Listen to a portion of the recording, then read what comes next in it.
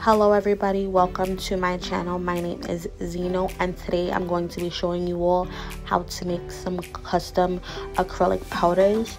You definitely want to make sure you have the tools I have in front of me. This is all you're going to need to make the powders. You just need some jars. Clear is what I would prefer. Some clean drill bits for each color. Some acrylic powder. I'm using Mia Secrets Clear. Some nail tips to swatch your nails colors. You also want to have some pastels or mica powder is fine, depending on however you want to do it, but I'm going to use some pastels today. And then you want to have mask and gloves. So the first thing we're definitely going to do is put on our gloves for the sake of safety and just to make sure you don't get all of that dust on your hands. Then we're going to go ahead and apply our mask. I will make sure to leave all of the products that I have down in the description box below. I did go ahead and get my clear containers, those small ones from Dollar Tree. So if you have like a local Dollar Tree, just go to your local Dollar Tree. You can also find some on Amazon. I will be sure to link some jars down in the description box as well. So basically what I'm going to do here is take all the shine off of all of the nail tips. I do this so that I can better adhere my powder to my nail tips. So that's just something that I do, but if you don't want to do that, then you don't have to. So please enjoy this part of the video as I take off the shine.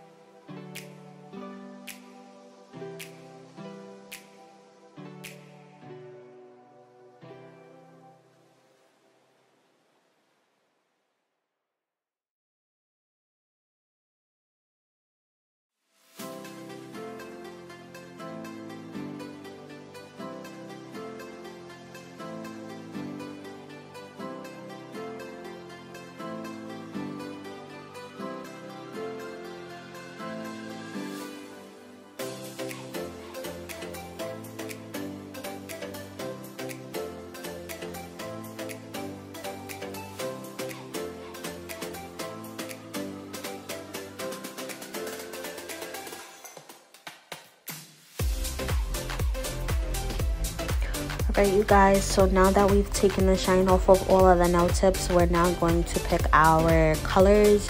You can pick any type of colors you want. This is non-toxic pastels. Make sure you get non-toxic pastels. You don't want to have any toxins in your colors. That would be really bad for your nails. I did go ahead and pick up one of the jars just to be sure that I have those already ready to go. So the first color we're basically going to do here is a purple. I decided I wanted to use some mica powder with the purple.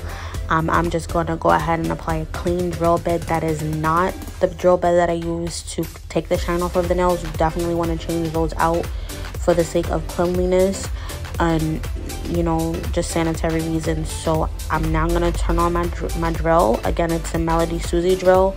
I'll be sure to link that down below, and I do apologize if you guys can hear anything in the background. I also want to apologize now in advance for the camera. I realized that it did shake a bit, so I do want to apologize for that. So basically what I'm doing here is I am drilling the colors in my jar. I did go ahead and drill it down as fine as possible to make sure I got all the chunks out. And I'm just going in with the drill bit. Well, the nail drill, I should say, sorry. Just making sure that I get all those chunks out before adding that mica powder, which is already finely milled. And that has a shine to it. So the pastels, they're pretty matte, which is why I picked the pastels instead of just the mica powder. Because the mica powder that I have, they all have like a shimmer to it, and I didn't want that for all of my colors. So now I'm just going to take one of my cuticle pushes, the spoon side of it, the spatula side, and I'm just going to eye how much I want. I didn't really measure it out, but you can do it to your liking. Again, there's no right or wrong way to do this. It's your color, it's whatever you want it to be. So now I'm just gonna mix the two together And then I decided I wanted to go in with a lighter, like violet pinky type of color, just to give it some more oomph. So I'm just gonna go in with the same gel bit because it's for the same color, and then I'm just gonna go ahead and apply that into the jar and mix it together.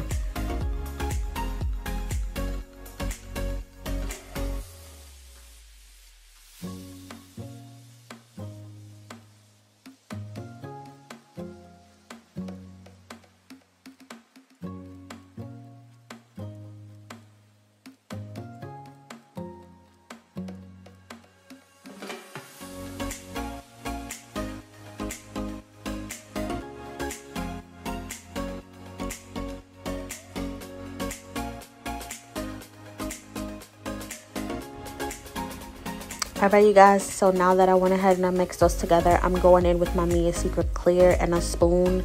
Don't ask me where I got the spoon from. I honestly cannot remember, but I use it when I make my custom colors. So basically what I'm doing is just iron however much I want, so I can have a good amount of this pretty purpley pinkish color that I decided to make. And once I add the clear into my jar, I go back in with that same spatula cuticle pusher side, and I start to mix it together. So that's pretty much all I'm gonna do here, is mix until I get it to my liking, where the clear is now mixed in and blended in with the purple, and that's all you see. You don't want to see any chunks, you don't want to see any kinks to it. So just make sure you mix it really well so that you're not like having any clumps when you go to apply it. So basically that's all I did, and then I'm just gonna start, you know, shaking it up really well just to make sure it mixes the way that I want it to, so that it's very flushed when I apply it to the nail tip later.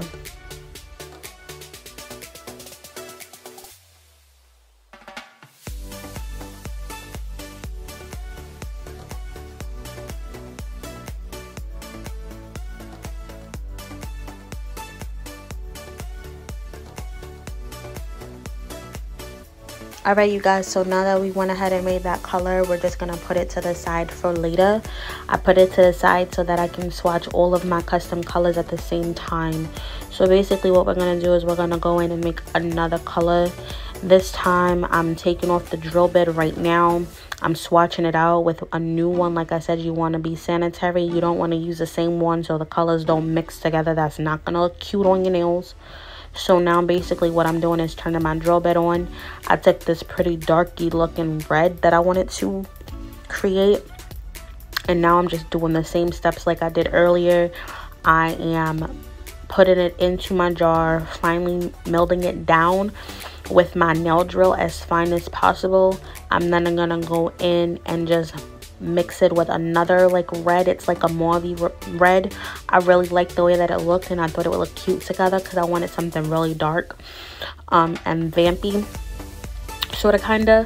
So once I do that, I start to mix them in that jar together, making sure I get all of the clumps and the lumps out of the color so that I can apply my clear into it and know that everything is flush. So that's basically what I'm doing here. I'm gonna apply that clear into the jar, and I'm gonna follow the same steps for the first color and just mix everything together and make sure that everything is blended, so that when I go in and apply later to these nail tips, I don't look clumpy and lumpy, because that's not cute on your nails.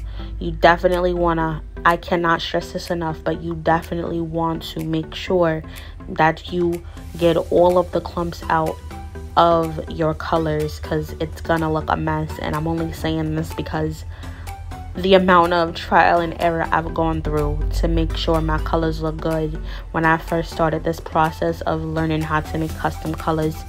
It is crazy. So make sure you mix and blend and mix and blend. Take your time. You don't have to rush, you know. And there goes that shaking I was talking about. So I'm sorry you guys for that, but you just want to make sure it's clean.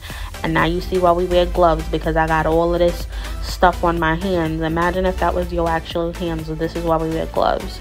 So basically the next color I'm gonna go in with is blue, and these are pretty much the same steps, you guys. So I hope you enjoy the rest of the video, and again, thank you for tuning into my channel. Make sure to subscribe to my channel for more videos. You know, I would love to grow with you all, and leave some comments down below of any type of video you would like to see in the near future. So again, you're gonna follow the same steps. You're gonna pick out your color, you're gonna put it in a clear jar so you can see what you're doing. You're gonna use I would recommend using a nail drill, but if you don't have one, if you got like a mini blender or anything at home that you can mix it with, I would use that. But if you got a drill, I say that's the best way to go. Use your drill, mix it with some clear powder.